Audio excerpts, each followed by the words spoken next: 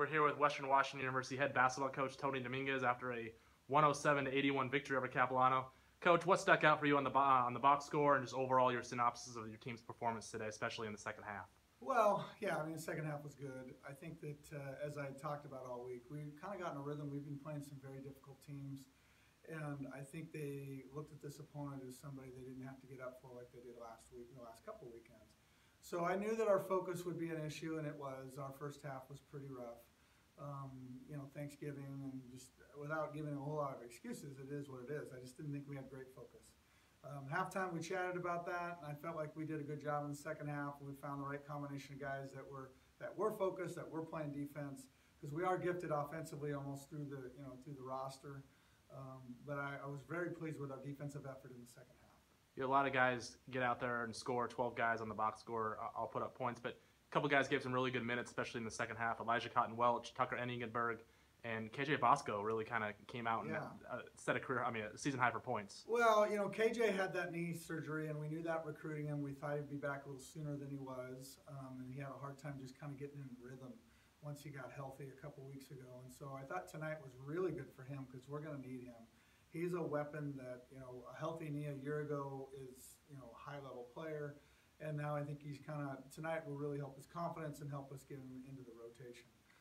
Elijah's always a good, he's a defender and a shooter.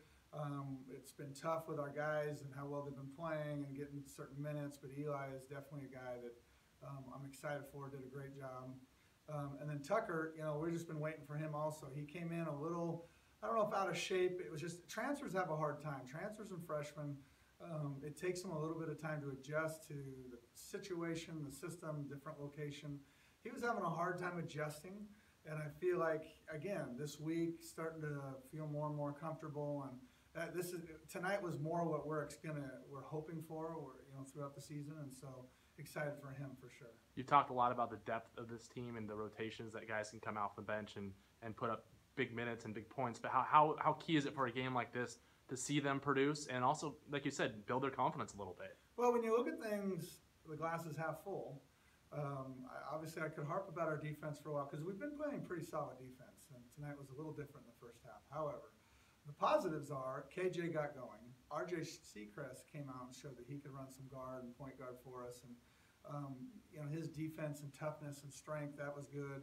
So I think there's a lot of positives that came out of our lackadaisical performance from our starters. And so without, dragging them down, because they've done such a good job, build up our bench for sure. They did a real nice job.